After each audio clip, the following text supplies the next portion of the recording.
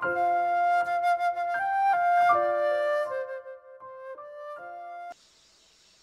Quarterly, 1st and 2nd Corinthians. Lesson 7. 1 Corinthians 13. The greatest of these is love. 1 Corinthians 13 is the most famous chapter in 1 Corinthians, and perhaps in all of Paul's writings. It's often taken out of its original context and used as a standalone treatise on the subject of love, at weddings and similar occasions. As a result, many assume that it speaks primarily about the relationship of a man and a woman. Yet its original context is important, as part of the wider letter to Corinth, and more narrowly at the center of Paul's discussions of spiritual gifts in 1 Corinthians 12 through 14. To a church that was obsessed with spiritual gifts, to the point where there were major divisions in the body over them, see 1 Corinthians 12, Paul wanted to stress the primacy of love for God, and love for one another within the church. Paul is not affirming the beauty of anything and everything that we may choose to call love, or extolling the virtue of warm fuzzy feelings over clear thinking, see 2 Corinthians 10:5.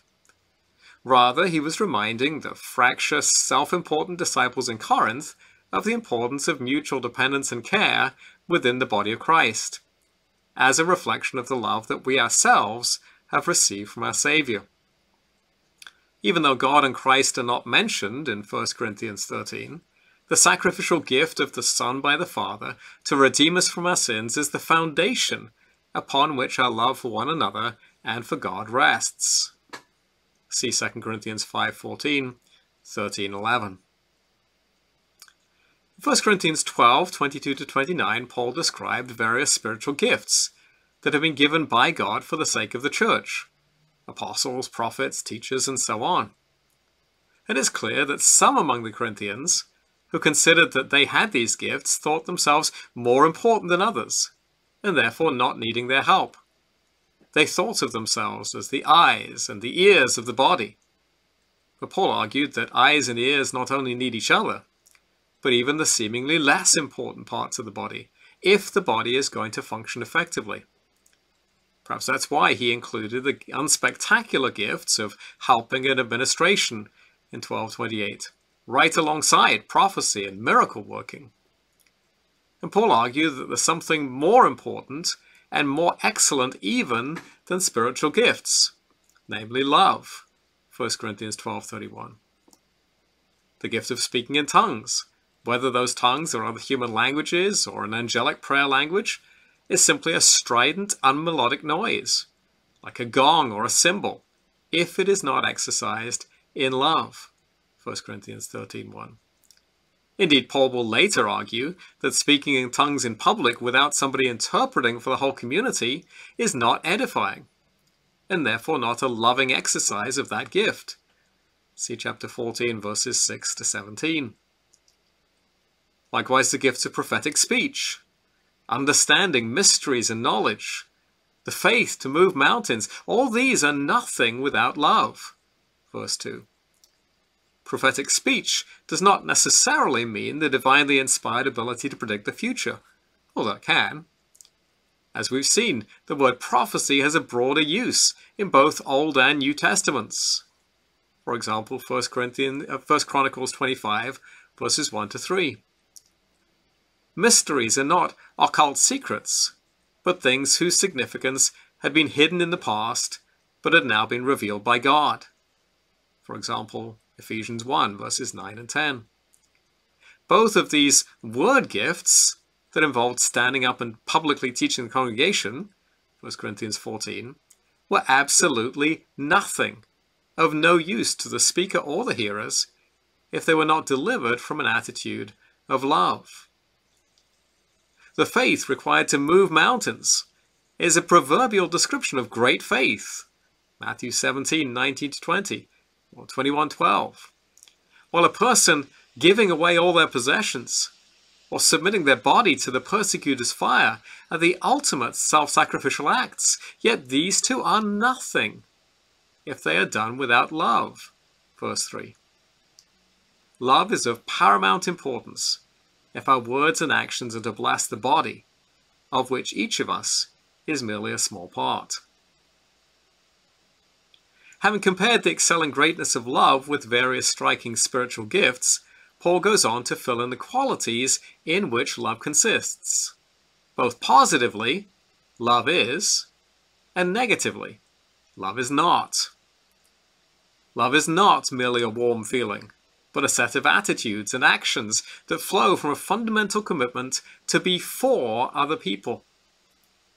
Even though God is not directly mentioned in this chapter, he powerfully embodies each of these virtues, which is why the Bible can say, God is love. 1 John 4:8 and 16. The Corinthians, on the other hand, have been exhibiting the exact opposite set of behaviors in their interactions with one another. Paul begins with a positive. Love is patient and kind, verse 4. See Exodus 34:6 for these qualities as essential characteristics of God. Being for others means giving them room to make mistakes and to grow, rather than judging them swiftly and harshly. Paul then moves on to the negative, the description of what love is not. Love does not put itself first and others last. It's considerate and thoughtful of the needs of others, not demanding or easily angered, verse 5. It does not delight in wrongdoing, but, returning to the positive, love celebrates the truth, verse 6. Love also has an enduring quality that stretches beyond the grave. See the Song of Songs, chapter 8, verse 6. It always perseveres through trials with faith and hope, trusting that God's good purposes will inevitably win out in the end. Verse 7. As the Song of Songs puts it, many waters cannot quench love, neither can floods drown it. Song of Songs, chapter 8, verse 7. Paul returns to where he began the chapter, comparing and contrasting spiritual gifts with love. Prophecy, tongues, and knowledge, three of the gifts he mentioned at the beginning of the chapter as insufficient without love, in verses 1 and 2, are all temporary, whereas love never ends, verse 8. These spiritual gifts are temporary because our present knowledge is always partial and fragmentary. The gifts are useful because they increase our temporary partial knowledge by unfolding a little bit more of God's eternal purposes. But when the perfect comes, the partial becomes unnecessary and so passes away, verse 10. In other words, when we all know everything that we may know about God's purposes, we no longer need some people who have special gifts of insight into God's purposes, because we will all possess the same fullness of knowledge. Tongues, prophecy, and knowledge are all invaluable signposts along the way to God's eternal purposes. But when we reach our destination, such signposts will no longer be necessary. And this thought is in line with Old Testament expectations of a time when no one will need to be taught any longer, because everyone will have a full knowledge of the Lord. Jeremiah 31:34, Isaiah 54:13. This day of perfect knowledge is the day of Christ's return, when our present partial knowledge will be replaced by a fuller understanding. At Christ's return, we will no longer need preachers or prophets, because we will all have a far greater knowledge of God, seeing him face to face. Verse 12. Even in our glorified state, however, love will still be part of our experience. Verse 8. Now, to be sure, the exercise of our love will change in significant ways. We will no longer have to be patient and kind with difficult people, nor will we struggle to avoid boasting and self-promotion. On that day, love will no longer have to bear all things and endure all things. Those attributes will no longer be necessary. Nevertheless, on that day, we will finally love truly, even as we have been loved. 1 John 4:19. And in the meantime, as we await the return of Christ, our calling is to grow up into maturity. Children are by nature childish. They're often obsessed with things that lack lasting meaning and significance, and are easily distracted from what's most important. Little children sometimes spend more time playing with the shiny wrapping paper than they do with the gift itself. And the Corinthians were like children in their obsession with the more glamorous spiritual gifts, while they neglected that which was most substantive, loving God and loving their neighbor. In the process, they focused on what was temporary and passing away, while neglecting what was eternal and enduring. Our knowledge now, through God's good gifts of prophecy, tongues, and knowledge, is like looking at yourself in a dim reflecting surface. Ancient mirrors were nothing like their modern equivalents. You could see an image in them, but it was nothing like seeing someone face to face. On the last day, however, our knowledge will be as clear and as crisp as our present vision of those who are standing right in front of us. We will know as we are known by God. And even then, we will still be rooted and grounded in love.